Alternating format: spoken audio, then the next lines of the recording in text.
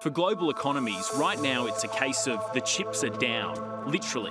Semiconductors, the brains in most electronic equipment these days, are in dangerously short supply. COVID seriously disrupted semiconductor supply chains last year. In turn, this affected production lines at the world's biggest chip manufacturers, Samsung in Korea, Intel in the US, and Taiwan's TSMC. Stockpiling, especially by China, has exacerbated the shortage. Semiconductor chips are basically becoming ubiquitous. They're everywhere, and that demand is growing and growing. So that, coupled with the drying up around COVID-19 and the slowing down in fabrication, that's what created this storm around the supply chain. The automotive industry was hit first.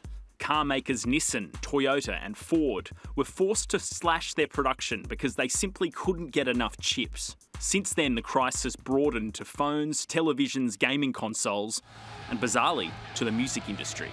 The initial signs that we saw were really that our suppliers of chips started to push out what are called lead times. So normally we'd put an order in and then they'd guarantee to be able to deliver it in a certain space of time. And so the first indication we really had was several of our suppliers started pushing lead times out. Sometimes you have that for one supplier, but it's pretty rare that you get a whole lot of them all at the same time. Sydney company Audinate's Emmy Award-winning technology is used at live sound events like rock concerts, conference centres and stadiums. We're talking the biggest acts in the world. Think Elton John, the Foo Fighters, Bruce Springsteen.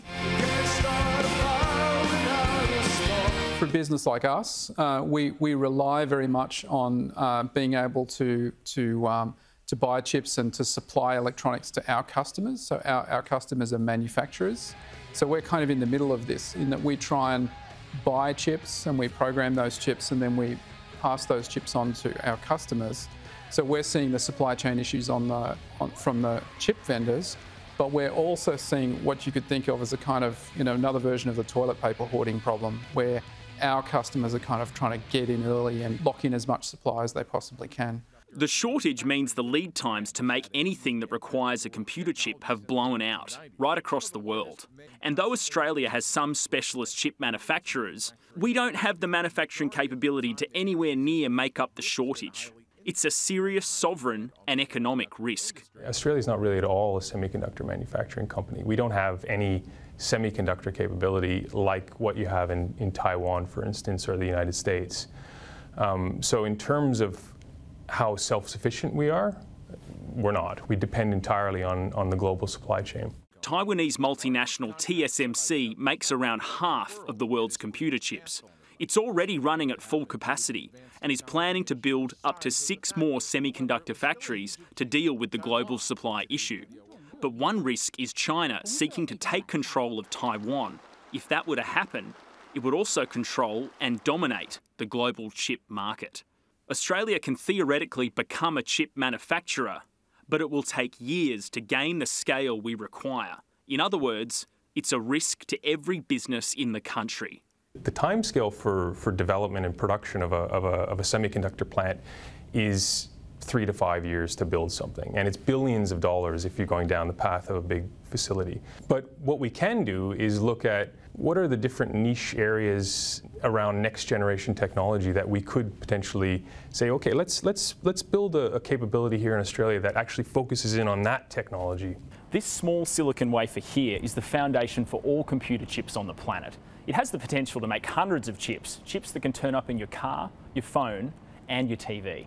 One local manufacturer is Western Sydney-based Blue Glass. Its chips will power blue laser beams. The technology is actually growing semiconductor wafers essentially to make a product which is in this case a laser diode, and that's widely used in applications such as biomedical, display technology, industrial cutting and welding. So it's a very niche but very rapidly growing area. Its product is set to launch to market later this year, but it's specialist, not a volume all-encompassing manufacturer that most companies rely on. To start off with, we probably see industrial cutting and welding. I mean, when I say industrial cutting and welding, you think about electronics like your iPhone. There's lots of moving parts in there, and they have to be precision welded and cut. And so blue lasers for that is absolutely a key technology. So to date, other technologies being used like CO2, fiber lasers, blue lasers increasingly becoming more of a relevant technology because it's so much more precise. And as we develop higher power devices. So that's really probably the first cab off the rank, but there's plenty of other applications, quantum computing, biomedical, display technology. Western Australian business DUG Technology says lead times for the supply of computer chips has blown out. Its supercomputers perform complex algorithms for clients like Shell, Chevron and Santos. The lead times for getting computers is long now. So we have a 40-strong R&D team in Perth. We write a lot of numerical algorithms and we crunch a lot of numbers and we process a lot of really large data sets.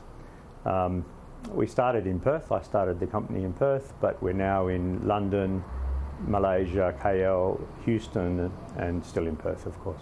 DUG owns some of the most powerful computers in the world, which need to be kept cool with a synthetic oil. It's seismic processing is what we do. So there's about, in our toolkit, 275 algorithms that we've developed over the years. So we take the seismic data off the boats or off the land crews, and that just looks like some sort of record that is not very meaningful, and we turn that into like a cube of Earth, if you like, that a numerical cube of Earth that geologists that can then go to work on and discern what's down below and what drilling targets might exist there. Professor James Rabot wrote a report last year on semiconductors, identifying the capabilities, opportunities and challenges for New South Wales's participation in the supply chain. He says Australia has the ability to become a tech leader in this space. We could make a strategic decision to invest in some infrastructure, some fabrication infrastructure on semiconductor that perhaps in 10 years' time we're really well positioned, for example, to meet the needs of quantum computing or next generation IoT, artificial intelligence. The whole chip, the demand on semiconductor chips is just getting greater and greater. So if we can find a niche area to pick for Australia to focus in on, that would be a real benefit.